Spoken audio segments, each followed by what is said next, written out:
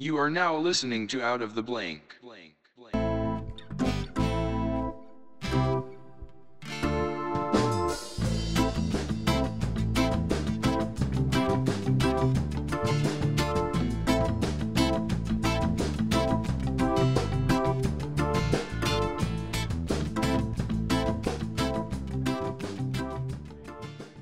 Welcome to another episode of Out of the Blank podcast. I'm here with Rob Thompson. Hi, Robbie. So, Great to be Rob, that's a beautiful name, sir. You have Yes. Yeah, you're in good company. So, Rob, tell me a little bit about yourself and what do you do professionally? So I am a college professor, a theater professor by trade, but my research is in things occult. So I study American occultism, and I teach specialty seminars about American occultism, and I run a podcast called Occult Confessions. Now, you talk about the occult. Now, what is the occult for people that don't know a whole lot about this? Well, I mean, there's a bunch of definitions. As with anything fun and interesting, there's people define it lots of different ways. So we have our own take on it, which is basically whenever anything magical comes into play, something supernatural, and some human being is trying to do something magical that sort of defies the laws of nature, then we're in an occult space. So we go all the way back to Jesus of Nazareth and talk about the miracles that Jesus performs, and come all the way forward to the 21st century and the Mayan apocalypse. We're doing an episode on that coming up. So whenever people believe something is going on in this world that we can't explain physically, we're calling that an occult practice. Now, so you don't focus on what a lot of people consider when they call it cult. They think of the Illuminati immediately. Yeah. I mean, the conspiracy stuff is out there. I am planning a season on why people believe there's these occult conspiracies. To some extent, with Illuminati and stuff, it's more political than anything else. When people say, I don't know, that some celebrity or rapper is Illuminati, it's more about people in positions of control and power manipulating others than it is about them, using occult power to contact the deeper recesses of the soul, or to speak with the dead, or to raise the dead, or to heal the sick. That's what we're really interested in. Yeah, I feel like, to kind of hit on with the government when people meet with the occult is the fact that the Illuminati, these types of things like the Freemasons, stuff we have kind of today, it seems like even in JFK's speech, he goes around saying that there is something in belief of a shadow society or something controlling in the midst. Right, that Netflix documentary, The Family, right? Yeah, and it makes you question a lot. But, dealing with the paranormal, do you find more of the occult stuff you guys talk about more paranormal, or do you consider cryptozoology type of an occult thing? I do. We don't get into cryptozoology so much because we're really human-based. What are humans trying to do, and what powers do we have that we're maybe not accessing or using? So we're thinking in terms of what are those inherent psychic abilities we might have, or how can we defend ourselves psychically, or do we have a soul? Those sorts of questions about us as individuals. So I'm fascinated by cryptozoology, but there's folks out there who are doing a fine job with that, and we're not going near it. I think the crazy thing is when it comes to occult and types of stuff you guys focus on, it all kind of delves into the realm of the paranormal and kind of things we cannot explain, some stuff in religion for certain. Sure. It seems like whenever you use the word religion, it makes it seem real. You know what I mean? At least it makes it more believable than something if you just said it was an occult or some strange occurrence. We have these things that happen in the world that cannot be explained, whether it's something in your own life or whether it's something like an anomaly that we still don't know. We don't know why in the bottom of the ocean, there's this thing called a bloop, which is like this weird kind of humming and kind of tone that keeps going off. And we don't know where it comes from. Oh, I didn't know about that. There's a bloop at the bottom so it's a sound. It's literally, it's at the bottom of the Mariana Trench. It's literally a sound and a frequency that they gave it the name bloop. Wow. And it's unexplainable. We don't know what to do. We just call it bloop. It's basically a short, low-pitched noise at an ultra-low frequency. It's like a high-amplitude underwater sound. And it was detected by, I want to say, the U.S. National Oceanic Service Administration, and like I think it was the year I was born, 1997. Wow, And that's cool. we don't know what it is. Yeah, I mean, sound is a magical thing. I'm not just saying that as a podcaster. It really is a magical thing. There's the Monroe Institute in Virginia, which is just south of us. They worked with psychic spies from the government in the 1990s to try to develop their ability. Well, not the 90s, going back to the 70s and the 80s, closed down in the 90s, probably around the time you were born there, Robbie. That's exactly why we did Project Jedi. That movie, Right. Men Who Stare at Goats. Dude, I've dived in the realm of this so much. Okay, so I saw Men Who Stare at Goats, and then 10 years later, I found out that was a real thing. Yes. I actually found out my mom went to that high school. No way. Yeah, and I was like, what? that? I was like, she was like, yeah, we heard about the thing, but we just thought it was all fake. I was like, no, it's real shit, Mom. It's real. So on the subject of sound, this guy, Robert Monroe, discovered that he could use sound to put people into a psychic space where they could have out-of-body experiences. Yeah, auditory hallucinations as well. This is Right. Have you ever heard of one aeronautics? No, tell me about it. This is basically the movie Inception. These guys that go into people's dreams. They believe it's a type of art where you can kind of control your dreams. My And they buddy use sound? Well, they do a multiple things. They get you set in the proper environment. They drink some type of like liquid or some type of like chemical or not chemical, supplement type deal that you would ingest as well. And as you went to sleep, that food, that mindset, you both lying right beside each other, a type of thing hooked onto your head, connecting each other, your minds would be kind of come as one. It's kind of like astral projection. So people going out of their body. Well, this became a fascination because a lot of people were trying to figure out what it meant to dream, all these types of sleep states and the weird things that can happen when you sleep, such as lucid dreaming, knowing you're in a dream and then trying to just do whatever you do. And it's funny because my buddy does a podcast called The Uncanny Earth. I definitely got to show him your stuff because he would love to talk about all this. Yeah, we'll check him out. He talks about all the fascinating stuff about history and just the weird things that go on. That's kind of uncanny, I guess you would say. And it's true. There's a crap ton of stuff out there, so much information that makes you question so much. And it seems like when they have an answer for it, 10 years later, that evidence was proven wrong and they found new evidence. Right. The quantum universe. I was just reading in the New York Times yesterday that the quantum physicists, they've reached this point, and I teach a bit about quantum physics in my classes to describe how it's possible that we could have a soul. There's this argument that our brain is a quantum instrument and that we are outside of our brains, sort of collapsing the superposition of particles in our brains by making choices. But we have to exist outside of the physical universe in order to accomplish this. It's a whole thing. But this article in the New York Times is talking about how quantum physics as a subject, we've stopped asking why it exists. Physicists are at a place where they're just sort of saying, well, it's weird that particles can be in two places at once and that the future can affect the past and cause and effect doesn't work at the quantum level. But, that's just how it is. We're just going to move on from that. And we're not going to go back and try and figure out why it is that the universe functions this way. We're leaving a lot of mysteries on the table here that really deserve more attention. And philosophers, which is more sort of the area that I come from, are trying to help by reining in the possibilities of what this could mean. Yeah, whether it deals with religion. I feel one job that gets really, really rushed very, very fast is the fact of archaeology. It seems like immediately, like they'll spend 30 years looking for some bone or some dinosaur thing. And then their budget's about to be cut.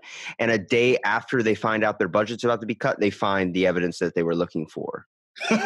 Isn't that something? And I'm like, that's come on. What is that? He goes, this is the bone. This is the bone we were looking for. Wait a minute. So the past 30 years, you were telling me we were so close. And then you just find it a day after we're telling you that we're going to shut it down. And they're like, well, yeah, this is the Austropaleopithecus, and just goes off. And I'm like, what are you saying, man? That looks like you just got a bucket of KFC and took the chicken bone out of it and threw it in the dirt. Oh, a science conspiracy. I don't know. I guess anything's possible. I get enough trouble with science without worrying about them faking evidence. But I think you're right that there's impetus for them, especially with grant funding, to focus on the things that bring in money, which aren't always the most important questions we could be asking. You know the show Stranger Things? I'm guessing you're fascinated. Oh yeah, we love Stranger Things. Do you know that's based off a real government project? No, I did not know that. I'm not surprised. There's a base. It's actually, the project was known as the Montauk Project. I'm trying to, let's see if I can kind of describe it pretty well. But apparently there's an actual place called Fort Hero that is the basis of the show. They actually are, the original name for Stranger Things was actually going to be called the Montauk Project, but it didn't pick up enough steam until they hit the word Stranger Things. This happens to deal with a lot of what people call theory when it comes to MK Ultra, which is a real exposed government program. Oh yeah, absolutely. But when it comes to, like, you know, the hit series Stranger Things, obviously there's the way they Hollywooded up with Steven Spielberg and, you know, Stephen King, kind of like the X-Files and Twin Peaks. Right, all the nods to the movies and the allusions and things. Yeah, making it at least sitting there so it's not seeming like you're watching a government documentary. Although those are fascinating too. Oh yeah, for sure. But apparently, so the government funded drug experiments. That was actual one of the 5 examples, basically, of what the Stranger Things did hit right. Chief Hopper, when he tracks down Terry, the woman who attempted to sue the government for abuse after what happened to her at Hawkins, he and Ive's sister talk about Project MK Ultra. And it sounds like conspiracy theories, like, oh, this is going to make every conspiracy theorist go, I knew it. But it was actually an institution in the 1950s to early 1970s that tested countless subjects at over 80 institutions. Many of which were fronts funded by the government and filtered to schools, private hospitals, and even a couple jails. Right, the LSD experiments for sure. Yeah, and the government has been known to use drugs to try and, like, we did that. All right, so when you talked about psychological warriors, we got that from Operation Paperclip. Do you know what Operation Paperclip is? Tell me about it. Well, we basically, World War II, we split up the Nazi scientists. You know, Russia got some Nazi scientists, America got some Nazi scientists, and Japan got some Nazi scientists. Well, when we split them up, they called it Operation Paperclip because they had a folder that was basically paperclipped to their shirt that would let them know what research department they were working in. So we got all the ones because around this time we're fighting with Russia in the space race. Right, the Cold War generally. We were concerned about nuclear arms and everything. Yeah, well, so what happened was we took all the ones from the research program diving into the space. I don't know if you know that little white space shuttle, whenever you think of NASA, that's actually a Nazi invention. That all came from the Nazi program. Everything we have that came to our space program and how we even got to the moon was funded by Nazis. So the best way I can explain this is... I mean, we had Nazi researchers. Research, but that original construction for the little space shuttle, that white thing, that is from Werner von Braun, who helped us in research with our space race. I see, on the science team. Basically, you can think of it like this. The Nazis had 20 years ahead of all information when it comes to biological, chemical, and space technology, okay? They were 20 years ahead of everybody. So when we split it in 3, we took the 20 years advancement towards space. Russia took the 20-year advancement towards chemical. And then Japan took the 20 years to either biological or chemical, whatever's left over. So around this time, when this happened, is when Russia was diving into the realm of psychic warriors. Okay. Right. This is the beginning of the psychic warfare program. Yeah. So I didn't give the Japanese anything. They lost. Well, no, the Japanese. Oh man, no, the Japanese got some shit, dude. Let me tell you something. They actually My grandfather was part of the occupation of Japan, actually. There was, but yeah, they did come out of the war. I mean, the nuclear bombs were certainly no good, but their economy recovered by the 80s pretty well. Yeah, but have you ever heard of Unit 731? No, tell me about it. They're worse than the Nazis. Oh, on the Japanese. On the Japanese, yeah. Right. Well, the Japanese were very racist against the Chinese, so they were willing to do all kinds of horrible things. They owned literally a camp that was supposed to be called a logging camp, and the logs were people. They used them as experiments. The Chinese? Yeah. No, not Chinese, the Japanese. Well, I know, but they believed the Chinese were racially inferior, similar to the Nazi attitude toward the Jews. Yeah, it's the whole thing like North and South Korea. Like, come on, guys. Right. Right beside each other. Just work together here. Yeah. With Japan, they had a thing called the Biomedical Tissue Services of Japan. And that's a really fucking fancy name for what it really was. They were kidnapping people in these vans and they were picking them up and they were dropping them off at this camp and they were experimenting on them. So what the types of things, you ever seen the movie Snowpiercer? Yeah. You know, when they stick the person's arm outside of the window and it freezes in a matter of minutes and they bring it in and they hit it with a hammer? They were experimenting doing that with hypothermia. They were freezing your body like in the middle of winter. They would take you outside and dip it into different temperatures of water and see how long it would take for you to get frostbite and hypothermia. And then they would hit it with certain hammers and objects to break it off. Wow. Unit 731 did some horrible experiments. It's led by Hiroishi.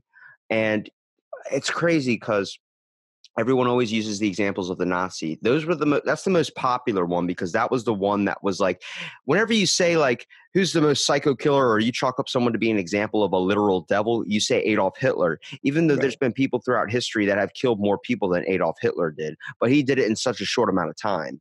Stalin arguably was right up there, and Mao Zedong with his... Stalin fucking kills people on a daily basis and doesn't even care. He's like on a horse. He's like, yo, chop that guy up. I'm like, oh. Right, and yeah, you never know. You're going to end up in the gulag. He killed a lot of artists and intellectuals. I mean, he really crippled Russia in that way.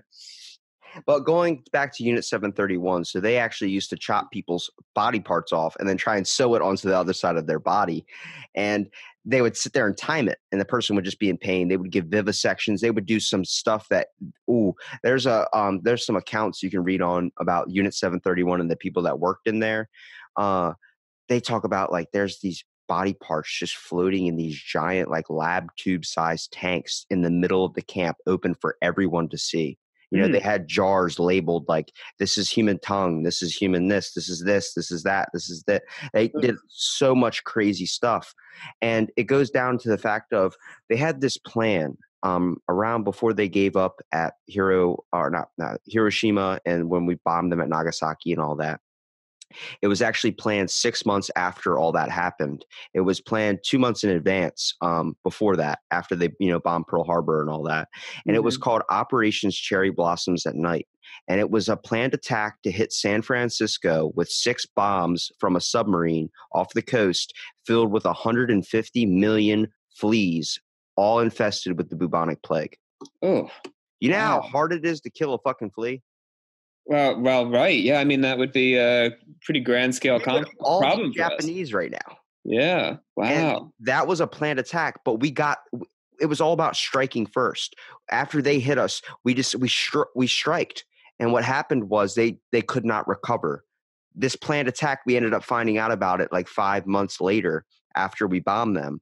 So tell me, Robbie, why did we give them Nazi scientists? That doesn't make sense to me. We didn't give them Nazi scientists. They helped us.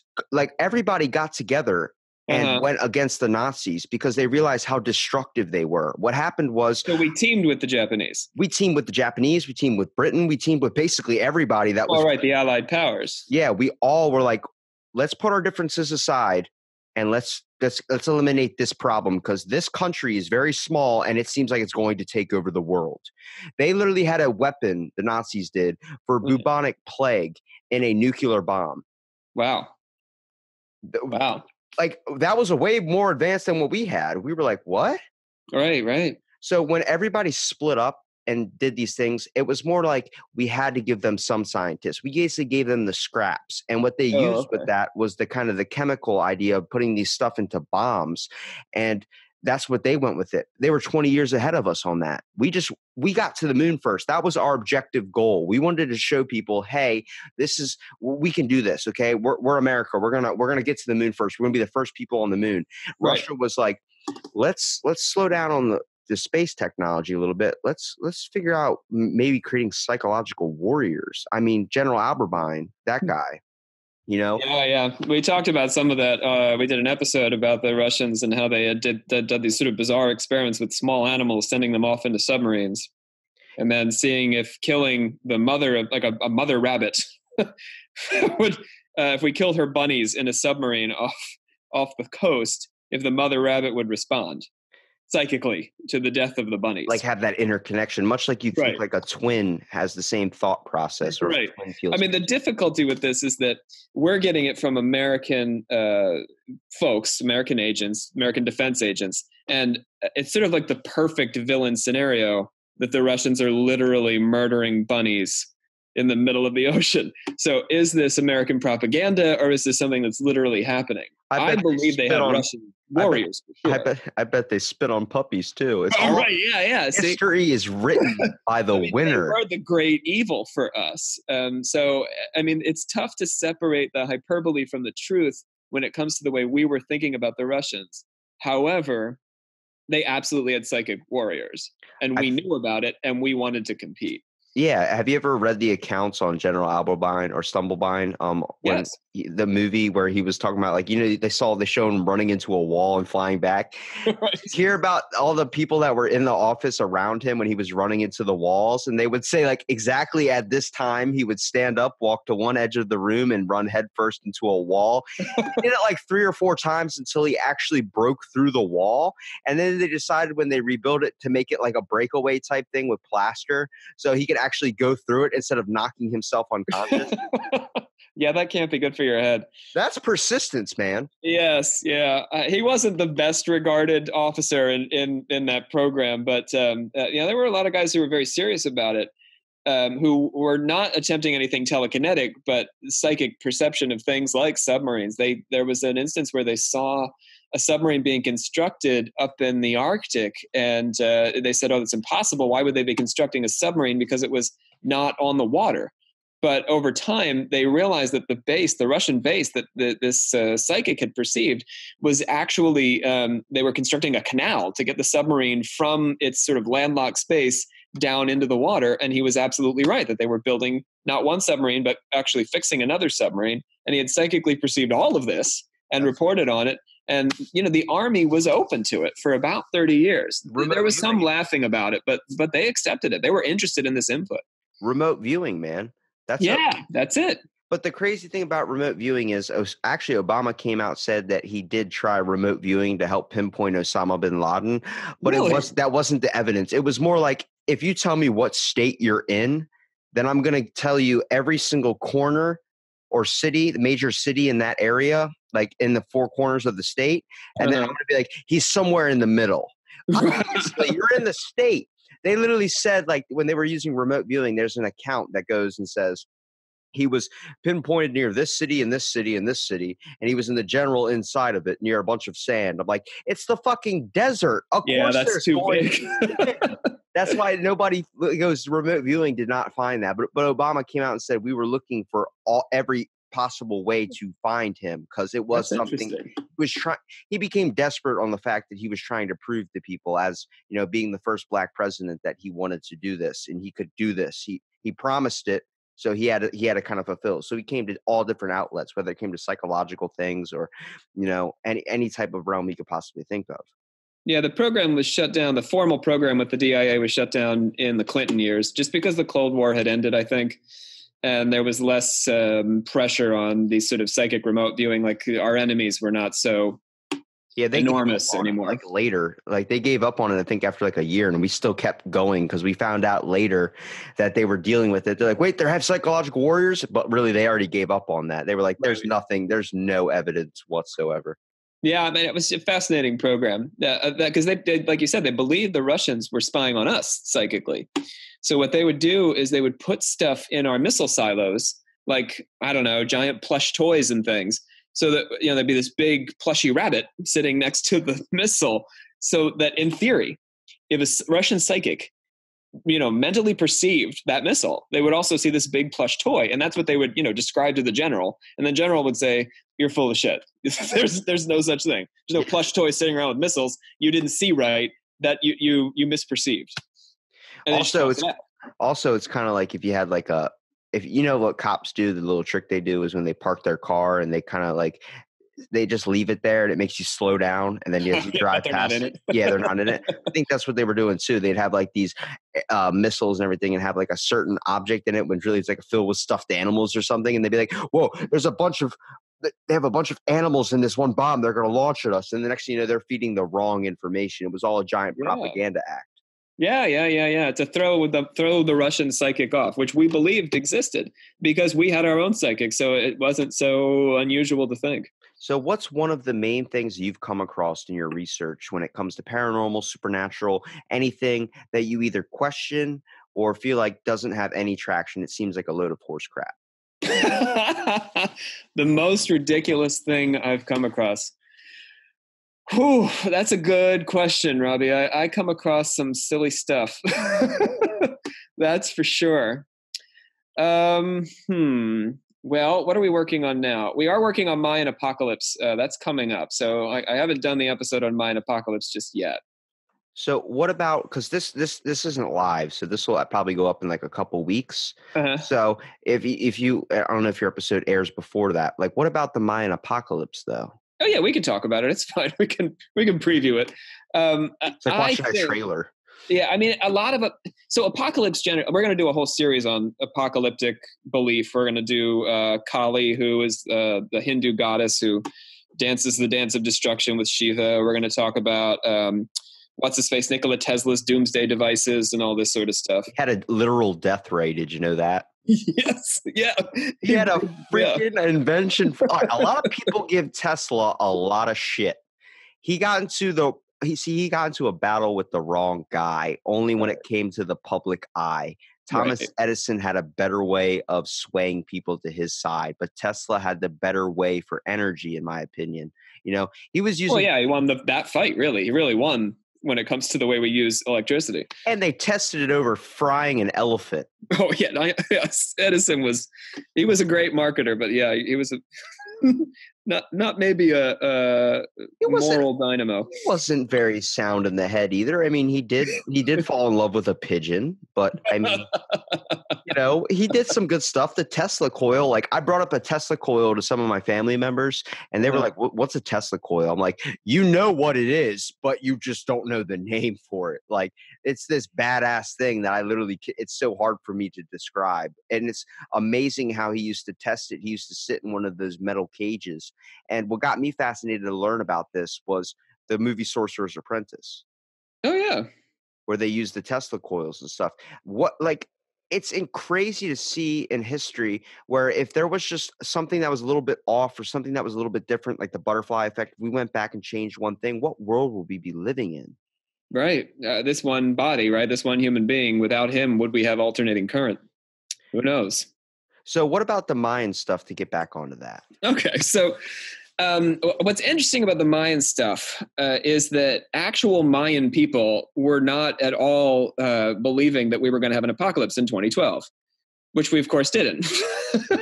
But we believed sincerely that something terrible was coming for us in 2012.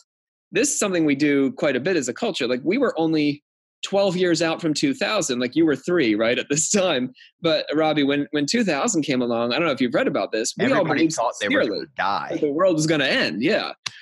Because we didn't have the number 2000 for some reason programmed into our computers. And this was just going to bring us all down. It really, I mean, part of what I talk about to my classes is that apocalypse is about the thing that we're often most nervous about. So if we go back to like the medieval period, or the medieval period, so late medieval period, the Renaissance, Martin Luther's doing the Protestant thing.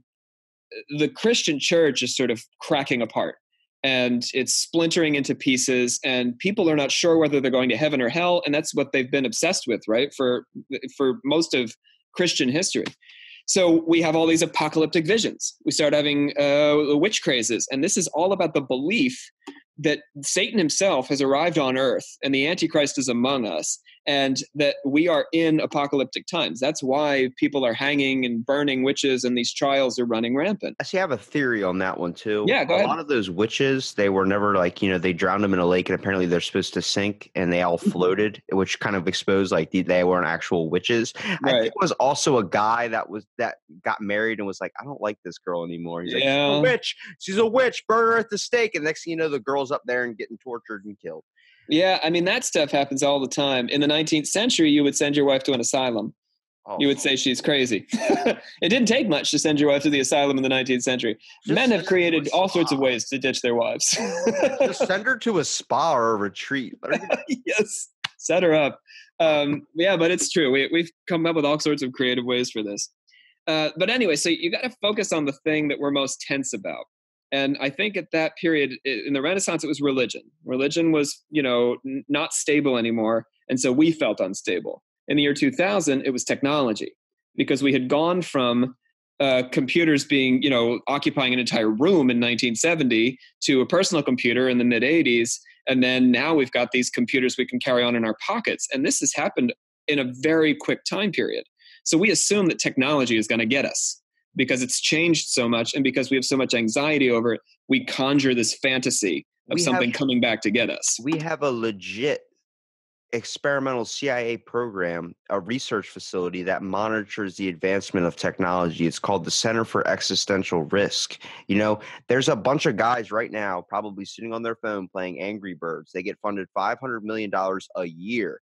And this is just on the concept of they're supposed to monitor all devices, all technology, all the 5G network, that stuff that just came out, all that crap.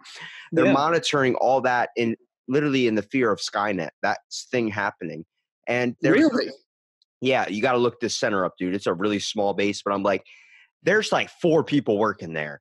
I'm like, somebody better be paying attention, man, because now Alexa can control your toilet. My buddy has all technology in the house. So I have this theory. You know how we have a thing known as an EMP? Yeah, yeah. You know how people can hack a Tesla and crash a Tesla?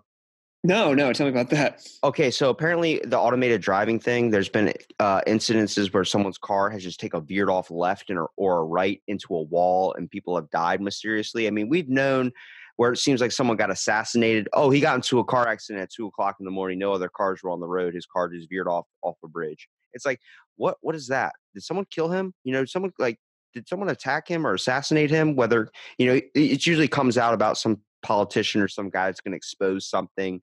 Usually it comes out before the meeting. There's actually been accounts of, there's this one senator that got killed. I think it was like a couple of years ago. He called his wife and was on the phone with his wife. He's like, there's a car following me right now. And it's all recorded conversation. And she's like, what do you mean there's a car following me? He's like, I think I'm about to die. And before that happened, he came out in a press release saying he had a scheduled press date. And he came out before saying he was going to let the world know what the government was doing because he recently lost his job. Oh. Same thing. You ever heard with Bob Lazar? No, go ahead. The guy with the Area 51, the one that exposed, flying saucers and all this at a hangar. Oh, yeah. I know the Area 51 stuff. A hangar S4 or S7 was the name of the facility that held flying saucers, which the Nazis had drawings of, schematics for flying saucers. But he was trying to warn people, Area 51 does not hold aliens, okay? It's a government base, okay? Whatever they have there, the one person that went there and tried to find it, they got shot and killed, okay? They're not going to let you on there. But Bob Lazar, he came out saying that gravity wavelengths, about 40 years ago, he actually has a documentary now on Netflix, and he came out saying that gravity wavelengths have 2 forms, A and B. Throughout history, we've only known them to have A. B was not a real thing. So he came out and said this. And he also came out saying that the government had flying saucers and all these types of things because he was dealing with a lot of stress on his own too.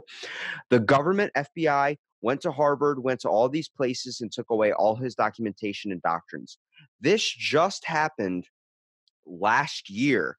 A place that is now getting, it's an institute, is now getting the Nobel Prize in December. They discovered that gravity wavelengths do have 2 forms, A and B. So now everybody's looking at all this stuff. They used to call him a conspiracy theorist, a nut job. He had no credentials in education anymore because all of his stuff was taken away by the government. They just completely erased him, considered him a nut job for the past 40 years. Now they're looking back at him like, he was right. Holy shit. He was right all along. We all gave him a bunch of crap. So now everyone's looking at the Area 51 thing. That's what sparked this big upcry for him, everyone to go storm out of this place. He actually had to come out recently and tell people, I lied about everything. Sorry, I lied. And he only did that because he originally told people that hangar S7 is what held the flying saucers and the type of UFO, unidentified flying objects. People heard unidentified flying objects and immediately thought aliens. In no way he said aliens exist. He never, ever said it. He never hinted at it. He honestly doesn't believe it. When people heard the unidentified flying objects at hangar S7, everyone immediately thought in their head Area 51, which sparked up a raid on the internet for people to go, 660,000 people to go over and literally storm Area 51. Yeah, I saw this. Naruto run horse crap. He had to come out on Instagram, tell people it's not real, stop. And he did it for months, telling people, stop doing this. This is not, they're not going to let you on there. You're going to die. I don't want you to lose your life over something. And so he ended up coming out on the news. Sorry, everybody, I lied. And he's like looking down at the ground and everyone's like, see, he lied to us. No, he basically did that on the concept of he didn't want you to go and risk your life trying to break into a military base. The whole concept of they're not going to let you on there. It doesn't matter if you're 600,000 people, they'll just get turrets lined up. Like they got shit they're working on. They don't want you to know about. So they're not going to let you on there. They're also perfectly capable of moving it if they think 600,000 people are coming. If you're telling me they're going to keep it there, and then months when you have this planned attack on the day you're going to do it, like they're going to just keep all their information there. Really? No, they had because like Bud Light was going and stuff. Like, these corporations are funding this and creating these advertisements. The government's not just going to sit by. I just said it would be so easy if the government just charged $50 a head to figure out what the hell's in Area 51. Like, look, we got some shit we don't want you to know about, but if you want to really honestly mess your life up, go inside. There's going to be people that are walking out like, I didn't want to know that at all. And then there's going to be people that are going to be like, yeah, I knew it. I'm glad I figured that out. I'm okay with that. Thank you. It's like, just be honest. The government does shady stuff, but when we look at the government, it's red, white, and blue. And it's not just our government, though. It's other governments, too. There was a project known as Project Sunshine. I don't know if you know what that is. Go ahead. It's where we used to dig up corpses of loved ones, of family members and stuff, and we used to test radiation on their bones without telling them. Around the area of grave robbing, when people were digging up the families of their loved ones and bringing them home because they were afraid that their ancestors or their family members were going to be messed with, whether they were going to get their jewelry stolen. And it actually created an invention during, I think it was the Victorian era. Around that time, it was around it was basically like a coffin with spikes. So there was no way to break into it. It was supposed to stop grave robbers from stealing the treasures. Like families would be buried with rings, amulets, types of family type mementos, and people would just dig up these corpses and take the bodies and just take the parts out of it. Like that is interesting. And the government was testing, but it wasn't just our government. It was Australia. But Australia apologized for it, and they came out as saying that. There's actually a video you can look up about late-term abortion when it came with this doctor. He's a Southern guy. He said sometimes the doctor will tell the mother that the baby died or had a birth defect, and then what would happen was they'd have these vans come down and they would pick up the baby, and then we would take the stem cells and all the things and test the baby. And that was known in Project Sunshine, also hand in hand with Project Jedi around the same time. That we were testing that. We were we're telling parents their baby died, and we were using their baby and testing radiation on them. Oh, that's creepy. Nobody talks about this, and it's like that seems like a conspiracy theory. It's on the CIA's website, but the sad fact is they're not. It's Freedom of Information Act, so that only works 20 years after the person has died. After it happened, it's like so they're not incriminated anymore. And then when you're reading the files, like I've read the files on the CIA website, they're all black lined. I'm like, can you tell me who it was? I want to know this information. I don't know what you do with it, but they're going to protect those names. I just think if people were more aware that the government is obviously doing shady stuff, I mean, it's not the government that's the problem. It's people that are the problem. Oh, we are the government. It's so, we're the one that construct the government. The government has this title of supposed to protect all, be all. But you know who runs the government? People. You know what's wrong with people? We have faults. We make mistakes. We test people, experiment on people that don't look like us. That's why we do the Tuskegee syphilis experiments, the Guatemalan syphilis experiments. It was easier to test someone that doesn't look anything like you. You know what I mean? Right. Absolutely. It actually had me fascinating with so much experiments the government was doing. There was the one beautiful one done on Netflix that a lot of people gave a lot of crap for, the Stanford prison experiment. Oh, yeah. That's a good one. I mean, there's a place known as Willowbrook State High School, which was literally, it was an old army kind of infirmary.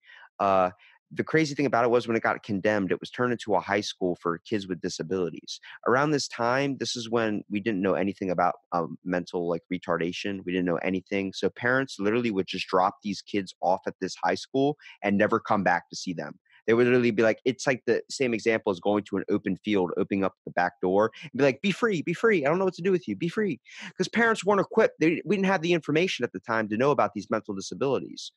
So I did a podcast about it. And there's pictures, everything. You can look up Willowbrook State High School. The weird thing was the government and the people started testing these especially like mentally challenged kids because their parents weren't involved anymore. So they didn't have to worry about ramifications when it came back onto them. 90% of the kids that went to this school contracted hepatitis, contracted these terrible diseases, mostly because it was an old army infirmary where, sanitation's still not the 100% best around this time. It's around the 1960s, 1970s.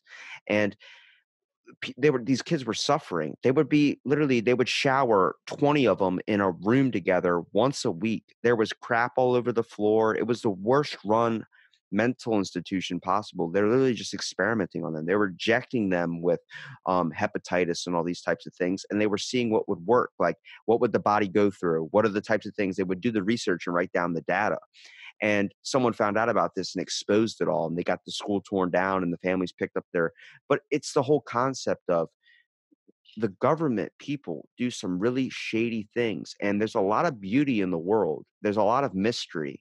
But when it comes to the government, you can't look at them and close anything off when it comes to alien UFO technology. And I know we took a giant ass rant from the Mayans for sure. But there's so much shady stuff that's on people's mind. I'm like, people focus on the aspect that the government would never lie to you or 9/11's fake, all these conspiracy theories. I'm like, the government's been known to shady stuff. That's when people are going to question. But if we look back through our history, not just at the government, but at the wonderful things that we can't explain yet. Do you know, like, the statue of Villanova? I think it was the Lady of Villanova. It's that. Is it Bleed or something? Cry? Have you ever seen the movie Hellboy 2? Yes. You know that giant statue that he pushes over, the one with the big feminine features, the giant woman? That was originally thought to be an idol or a thing a woman would hold if she was trying to conceive a baby. Oh, yeah. Well, we ended up getting that wrong. It turns out it was actually a doll. It was like a kid's toy, like an action figure. That makes more sense. They founded it, and then that was all found out later. But see, the weird thing about scientists and archaeologists, all these people that predate these things, is they go with the evidence they get right at that moment, and then 10 years later it gets exposed to be false information. We found this cave that had a bunch of paintings inside of it of stick figures and animals and all these weird contraptions, and this was around the time we were dealing with lamps that were using animal fat and burning that, and it would cause it's literally like a candle. Now, if you know anything about a candle, it flickers, okay? So the light's not constant. It's like if you kept blinking, it's like kind of like that. It just kind of sways back and forth. What they thought was there was these people that were recording history on the walls. Now they found out by lighting a candle inside of this cave at night that when it flickered, it caused the type of drawings on the walls to move around like a picture. Now they say that it was a movie. It was playing a scene or scenario, like a movie inside of the cave, because these objects, these shadowy figures, based on the light wherever the candle was placed, would move the figures around. So it would show a person with a spear, and next thing you know, he's stabbing an animal. So it would go back and forth. Like if you had a comic book, a flip book, it was like that. Yeah, we're capable of incredible things, Robbie. And that's really what interests me is the full range of what we can accomplish, which requires that we see ourselves as more than just monkeys moving through space, which is not a denial of evolution at all. I'm way on board with evolution. If anything, it makes us even more magical, that this confluence of events should bring about beings like us who can do such a thing in a cave before we've even come near the technology that we have. Yeah. And the images too. It's crazy because, like, if you want to swing it back to the Mayans things, a lot of our inventions come from Greek, come from Roman, all our literature, the whole tragedies, everything when it comes to comedy, when it comes to drama, when it comes to whatever, all those things we have now, that all came from Aristotle, a philosopher. This actually, I wanted to dive in when I wanted to get my bachelor's. I wanted to go for a bachelor's in philosophy only on the concept of there's so much fascinating stuff about history and just the concept of how things are created. Like one of a good invention I can think of by the Mayans is the whole astronomy thing. They studied so heavily into the like recorded information on the development of the sun, the moon, Venus, all those planets. And, you know, and theirs was 365 days. And I think, I forgot what the name of it is. Is it called a Hab year? Yeah, the Mayans, their calendar was far more accurate than, well, not far more, but marginally more accurate than the Gregorian calendar because of the way their mathematics was. I mean, they basically invented the concept of zero. They're not the only ones, but they discovered zero. It's just amazing. But they were wiped out by the Spanish, who didn't give them any credit really for any of this. Although part of the argument in the apocalypse, the Mayan apocalypse sort of theorizing, is that the Mayans didn't in fact get wiped out, but that they uploaded their genetic code, as far as I can understand, and I'm only midway through this research, in such a way that it transversed the cosmos and landed on a planet elsewhere, and then they disappeared. Wow. So they essentially committed some sort of cosmic suicide. They resurrected themselves by transmitting their genetic code across space. Yeah, a lot of people really don't understand. They're like, oh, those people are crazy. They ate each other and they were cannibals and they were doing this. Yeah, but that was all from religious experience too.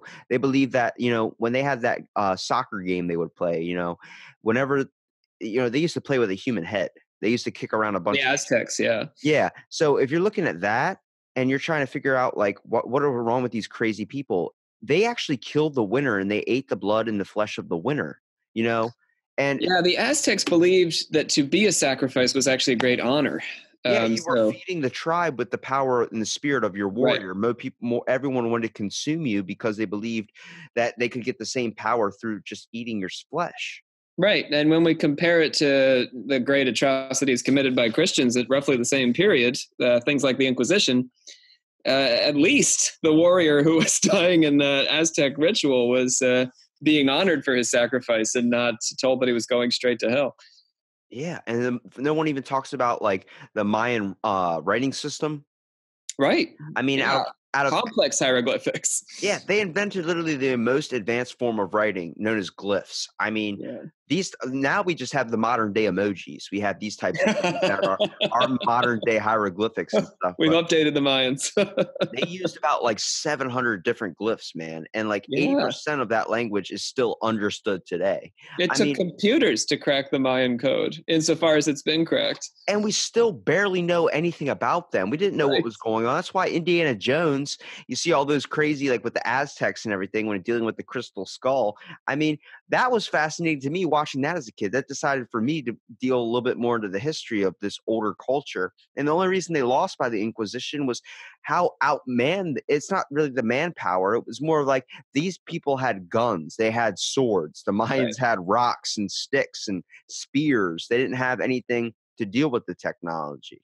Right, and Montezuma II was already paranoid, and there were prophecies that there was this god arriving, and then here comes Cortez. It was just a perfect storm of unfortunate circumstances for the Aztecs. I definitely think if they would have had maybe a little bit more advanced technology, they probably could have won. Yeah, it would have been a different situation. We would have at least fought to a draw. Either way, your modern-day Mexican or Central American is a descendant of both the native indigenous people and the Spaniard, because the Spaniard, this is called the sexual conquest of America. Unlike our ancestors, the French and the British in the United States, they would have sex with the natives as opposed to put them on a reservation. So most modern folks south of the border are descendants of the Aztecs and the Mayans. I think one thing I really find fascinating is kind of misunderstood is the whole objective idea of the paranormal when it comes to like supernatural things such as like ghosts, spirits, these types of things. I mean, this is why we have a fascination with, first of all, mysteries in general, like the whole idea of cryptozoology, all these things. We want to believe that there's something else out there. Yeah. That's why people get hooked onto aliens. I mean, the government has been known to experiment with trying to create a ghost. They had a group of scientists get into a room, create a ghost all together in a group. They would talk about this ghost. His name's Jim. Jim works a 9 to 5, has a family, kids, but he died in a horrific accident. Then they actually used a Ouija board, and all of them got into this room and tried to summon this ghost. And they believe they did summon something. Kind of hearing that, I'm like, all right, that sounds like a tulpa type thing. Like you believe in something so much it becomes real. Yeah. If you start to think like there's someone watching me right now, you start getting really, really paranoid and start hearing sounds and things of this sort. This is kind of what I chalked it up to. But there has been some unexplainable stuff. Like there's a thing called Lincoln's Ghost, where people talk about seeing the ghost of Abraham Lincoln inside of the White House. Yes. And these types of things, like throughout history, there's been witchcraft. There's been types of things known as Wiccans, witches, conjuration, mysticism, clairvoyance. What is your belief on psychic abilities? I think that, so I follow this psychologist, F.W. Myers, who goes back to the turn of the century. It was pre-Freud, and Freud sort of won the argument. Psychology became a very secular pursuit. But Myers believed that we were operating in what he called like a lower light spectrum of consciousness, and that as we developed and evolved, we would begin to develop what he called the infrared consciousness. So my belief on psychic ability is that we all probably have it to some degree, but it's unevolved. And as time passes, we will begin to evolve that capacity. And we see certain individuals who are able to utilize psychic ability. We also see people who like to fake it and lie about it. Because wherever there's anything mysterious or magical in the world, there's always going to be someone who wants to fake it every time. That's funny that you said that, because I actually podcasted with a woman called Renee Odell Hurt. She's known as a psychic, but she surrounds herself with more psychics. And she brought up the concept of, she believes that psychic abilities lie dormant inside of someone. We all have the ability to tap into it, but more people are turned off to it. This leads kind of into a more modernized way with empaths, these types of people that are sensitive. Like my mom calls me an empath. My mom's in energy healing and all these types of things. Oh, cool. So she's a Reiki master, all this stuff. Honestly, when you burn incense and you have your hands hovering over me, I end up getting more pissed off, even though the incense is supposed to make you calm and serene. Mostly because it frustrates me. It's the whole concept of, I'm not touching you. I'm not touching you. I'm like, okay. But when it comes to these things, like you can't explain, like I remember having like deja vu, these types of weird things where I predict something happening before it happens. Kids are known to get it at a young age. But I had a dream one time where I explained it to my mom, like, hey, like this was really, really freaky that this happened. Like I pictured this guy sitting by a river and doing this types of things. And she goes, did he look like this? And she grabbed her phone and showed it to me. And I was like, that's the guy. And she goes, can you tell me where exactly that was?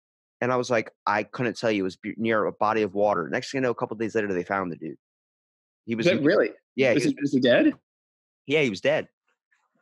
And I saw that in my head. I saw it in my dream, and I'm like, okay, that's just a coincidence. And I chalk it up to that. But my mom's like, you don't know this about your side of the family when it comes to your mom's side, but we all have, like, my mom, I remember when I was a kid, the one time my dad's not a believer in any of this, but the one time I saw my dad start believing in it was when there was a little girl missing when I was the age of 6. This little girl was missing, and they were looking for her body at this point because she'd been missing for almost a week now.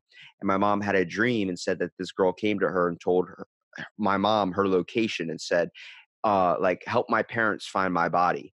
Now I'm hearing this as a kid. I'm like, okay, all right. Yeah, I'm going to eat my Frosted Flakes and go back to what I was doing.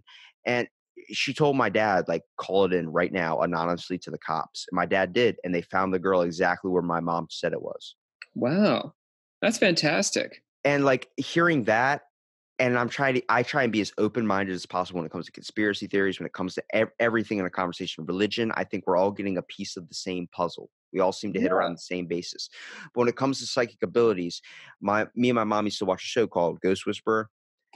And she talked to the guy who wrote Ghost Whisperer. He's actually wrote books on psychic abilities and these types of things, and he is known to be a powerful psychic, apparently. Me hearing this, I'm like, okay, whatever. She goes, you don't know this about you, but I know you have a gift inside of you. And I'm like, what are you talking about? And she goes, I actually mentioned you when you were a little child, when you were the age of 4, to the guy. She met the guy from Ghost Whisperer, walked up to him and said, excuse me, sir, I have a question about one of my kids. And then the guy, before my mom could even say the name, and she just met him, he goes, is his name Robbie? And my mom goes, yeah, how did you know? And I mean, he started explaining things about me that were like stuff my mom was like, how do you know all this information? He goes, he's going to be a powerful empath one day. And empath is seen as an emotional thing for women. Most women get that psychic ability on the concept of, it's about reading people's energies. People do give off an energy. They do give off a vibe. I can tell. Sure. I can tell if someone's going to kind of freak out or someone's going to be a nut job, someone you want to stay away from. And she goes, this is why you're good at podcasting. That's why, because you can vibe in a conversation. You can read what someone wants to talk about. Right. I'm sitting there like, I guess, but I mean, that's a selfish way of looking at it. She goes, you know why you get up at 2 o'clock in the morning? You know why you can't sleep during nighttime? Because everyone's going to bed. You sense that energy around all this. That's why during the middle of the day, you're all like kind of like energied out. You're all fatigued because you're constantly feeling everybody else's emotions around you. And this is just going to get worse as you get older. It's going to get stronger. You have to learn to cope with it. I never believed it. I still am kind of objectory towards it, but I do believe there's two types of people in the world. People that go to bed when others are awake, and people like Renee Odell Hurt that is around when people are all sleeping. She's delivering newspapers at 1 o'clock in the morning and she goes to bed at 7 o'clock in the morning. And then she goes and gets up and she's a night owl. There's Right. been throughout history, there's been people known as night watchers. Night watchers are the people that watched over the camp when they slept from monsters and animals and these types of things. They watched over everybody and they guarded them. It's hard to think that that did not carry on to some people out there. Yeah, I think you're absolutely right. There's certainly more on heaven and earth than we're willing to acknowledge. And I think you got a great attitude. Being open-minded about all things is important until we find evidence that pushes us one way or the other. And even then, we got to follow up the evidence and keep the question open. That's pretty much how we approach all things occult on the podcast. I think it's the fact like we give an immediate answer and justification based on someone else's experience and someone else's thoughts without trying to take the time to look at our own. Right. And come up with our own perspective, which you sort of need, especially on issues paranormal. You need to take your own stance on it because it is very much anecdotal. And there are a lot of people who are going to tell you one way and the other way, and you got to find your way between the partisans. And it's just like religion, the people that have belief, you have to experience, at first you have to truly believe, you have to see it yourself. Absolutely. It's the people that have belief and have faith in this thing or had some type of moment that's made them change their way of thinking, whether they took meaning out of something that might not have had so much meaning to it. That's why I say I can't knock religion because I know some people that are hardcore belief of it and they know this. But for me, I haven't experienced anything that has brought me to that point to understand if there is a deity out there. I think when it comes to the aspect of the afterlife, it seems like every religion hits around the same basis. If you do good things, you'll go to a good place. If you do bad things, you'll go to a bad place. The Egyptians talked about judgment. You were judged by some type of God. God, you're judged by, in Christianity, you're judged by God. And we were talking about religion in the beginning of the podcast. I think nowadays you're seeing a lot of stuff change. America used to be one place of hardcore Christian people. There was only really two religions, Christianity and Catholicism or Catholicism. Right. Even Protestantism for most of America's history was the one way. Catholicism was considered on the outside until the 20th century. And you talked about the cracking of the Christian church around the time with Martin Luther and all these types of things. That's true. One of the most inspiring people I decided to look up was Galileo. I mean, They locked him in his house. They stopped people from delivering food to his house, only on the concept of he came out to the church, letting them know that your information's wrong. The planets do not revolve around the earth. We actually revolve all in the same system around the sun. Him giving that information, which was right, was so mind-breaking, and the church was like, house arrest, rest of your life. They would stop people from delivering food to his house and take care of him and keep him alive. It was ridiculous. Right. And you hear that, and in the Vatican secret archives, like one thing I love about the Pope that they have now is the fact that he took out the throne. He took out the Pope mobile. Right. So much stuff that was ridiculous. He was like, why are we doing this? If someone's going to shoot me, they're going to shoot me. Okay. That means I must be doing something right, and I hear that. And nowadays you're seeing Christianity, Catholicism, Protestantism, whatever. It's all not being the dominant religion anymore. With immigration happening, you're seeing multiple religions become the norm. And this is where I say the one thing the government has never, ever did is they get freaked out when the people come together and begin to question. Something starts to happen. But when we talk about the government, the one power they have never really questioned throughout history is religion. Right. And now with religion getting so much bolstering steam and all these types of things, you're seeing it. It's kind of breaking down in a way. It's really turning into rubble. And the government is now kind of attacking religion in a way now. Yeah, it's an interesting interplay. It's weird to see where we're going to go in the next 10 years. Yeah, I think people are looking for third ways now, and that's sort of the ascendancy of occult practices, Wiccans, psychics, mediums, all this sort of stuff, because people are dissatisfied, particularly with American Christianity. I think the evangelical support of Trump is sort of a little bit of a disconnect for a lot of people, and it's really spinning up this new enthusiasm for people like, for example, Marianne Williamson, now on the Democratic side of things, who are trying to, utilize a sort of new age occult, I guess, fervor, which people underestimate as a political force. And I really appreciate you for coming out and doing my podcast, man, because in a world of so many questions, it's really hard not to choose the easiest answer possible. We don't ever really want to dive into the evidence or look at all the information and look at all the facts and try and get both sides of the story. A complex world, Robbie. Absolutely. Thank you for having me. I really want to give you here a minute at the end to plug your podcast and plug where people can find all of your awesome content. All right. Well, that's simple. We are Occult Confessions. You can find us on iTunes or Stitcher, Spotify, any place where you get your podcast. And that's us, occultconfessions.com. Well, thank you so much for being on my podcast, man. Thank you, Robbie, and good luck.